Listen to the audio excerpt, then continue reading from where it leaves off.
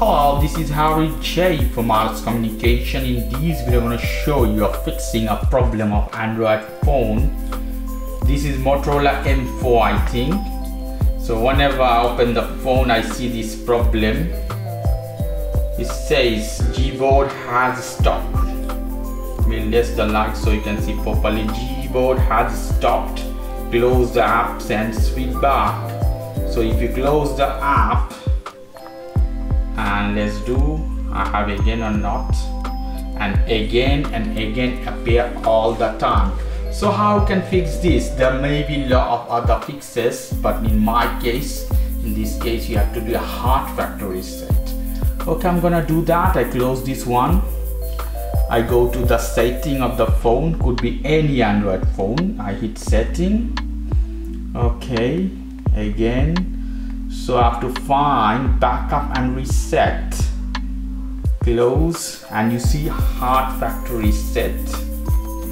As you can see, hard factory reset, you have to find no matter which version of phone you have, Motorola, LG, Samsung, it would be the same. To find this option, could be different places in your phone. So hit reset, erase everything before that. It's gonna erase everything from your phone. Okay, so you have to have a backup of your WhatsApp chat, every picture, anything you have. Normally not gonna erase picture and videos, normally not, but in case, make a backup of all. I hit erase everything. Factory data reset. So I have to wait.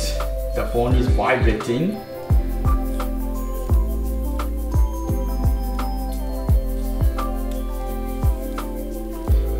Racing, to wait a little bit,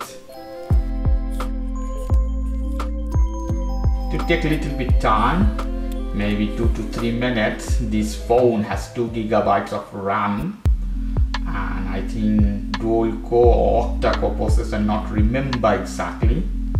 This is the phone of one of my clients.